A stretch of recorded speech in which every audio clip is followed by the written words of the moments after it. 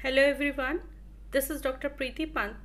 Today I am here with my new video which is on FOSTAC basic manufacturing.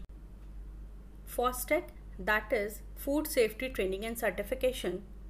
It is a large-scale training program for the food business.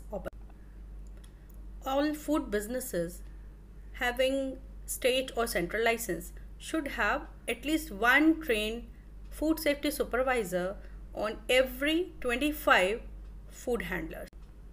The food safety supervisors will be certified and trained under FOSTAC program. There are 16 courses in the FOSTAC programs.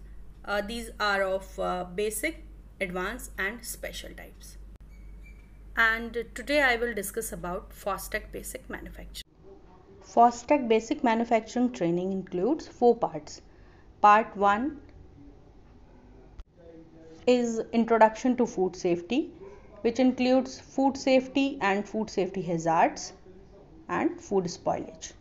Part 2 contains Personal Hygiene, which has health status, behavioral and personal cleanliness and visitors. Part 3 is related to food operation and control, and Part 4 is related to packaging and distribution. Food business organizations should provide safe food to the consumers because people have the right to expect the food they eat to be safe and suitable for consumption. Because by the consumption of unsafe food, various kinds of foodborne illness and foodborne injuries can occur, which can be fatal.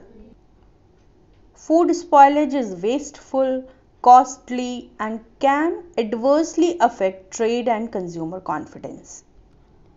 Food safety measures should be applied throughout the food chain. That means setting out the necessary hygiene conditions from primary production to the final consumer for producing food which is safe and suitable for consumption. FSSAI is the prime food authority in India, which was established by the Ministry of Health and Family Welfare in the year 2011, and it was established under the Food Safety and Standard Act 2006. Section 44 of the Food Safety and Standard Act 2006 provides the power to Food Authority to identify an organization for carrying out food safety audit and checking conformity with the food safety management systems. Hazards are responsible for the spoilage of food. Hazard is a biological, chemical or physical agent in or condition of food with the potential to cause an adverse health effect. There are 4 types of hazards. Microbiological hazards includes bacteria, yeast, mold and viruses. Chemical hazards include water, food contact materials, cleaning agents, pest control substances, contaminants, pesticides, biocides and food additives. Physical hazard contains glass, packaging, jewelry, pest droppings, screws, bolts, nuts, etc. And 4th one is allergens. The consumption of these allergens can cause allergy. Most common food allergens are tree nuts, soya, fish, peanuts, shellfish, eggs, wheat and dairy products. These hazards are responsible for the spoilage of food.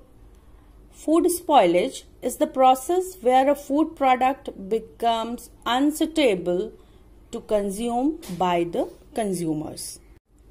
Various conditions which are responsible for the spoilage of food are unsuitable temperature, time, bad raw material, improper processing, not following FIFO and FAFO, foreign matter, pest, humidity, bad water, additives, improper handling, bad waste disposal, non-food grade packaging, non-food grade equipments, lack of proper drainage,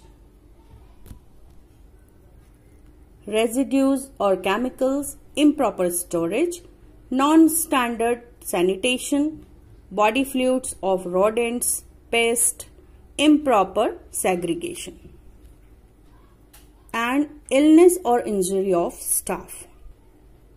Microorganisms are responsible for the spoilage of food. If we talk about the conditions which support the growth of microbial pathogens, these are fat term. That means food, acidity, time, temperature, oxygen and moisture. Proteins and carbohydrates present in food products acts as a source for the growth of pathogens. Pathogens grow best in foods with low acidity. These pathogens require a particular time for their growth. They grow best between 5 to 60 degrees centigrade. So it is known as the danger zone.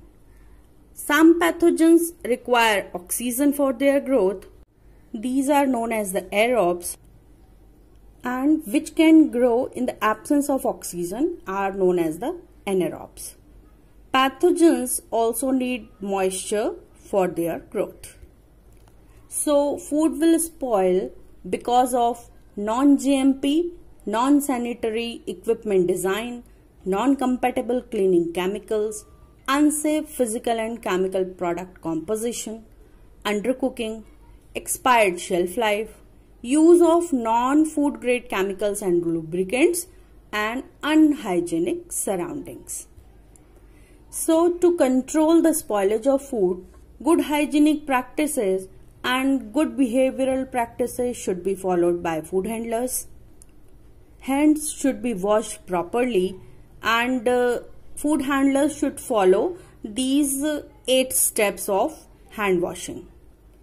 These steps are palm to palm, between fingers, back of hands, base of thumbs, back of fingers, fingernails, wrist, and finally they should rinse and wipe dry their hands.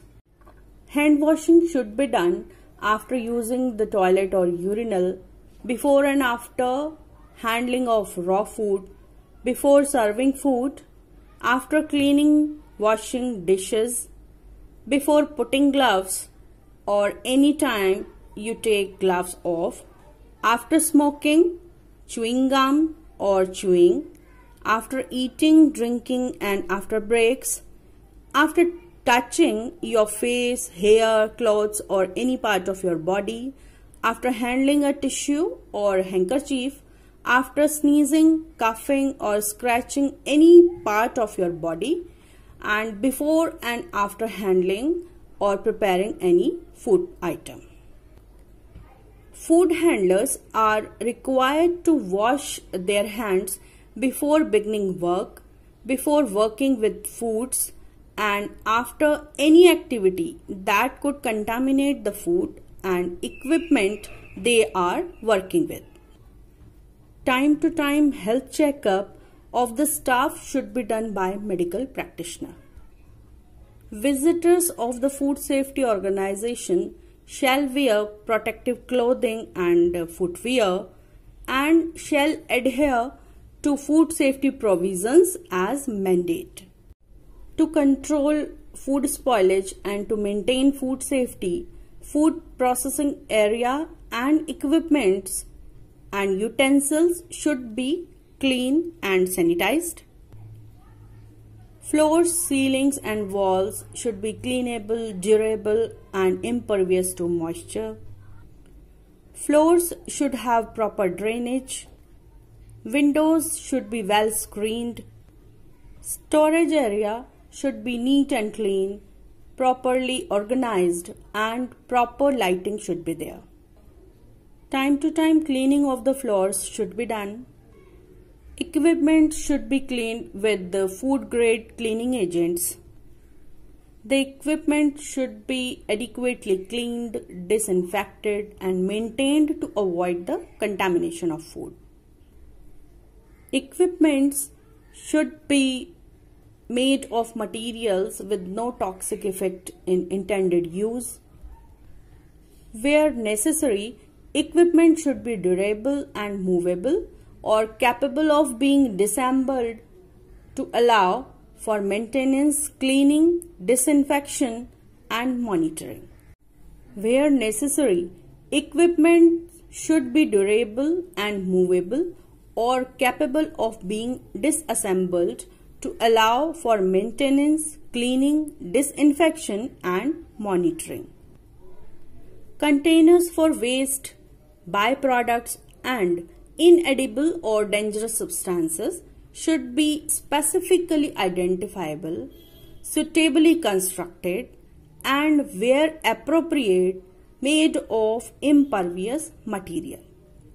Containers used to hold dangerous substances should be identified and, where appropriate, be lockable to prevent accidental contamination of food.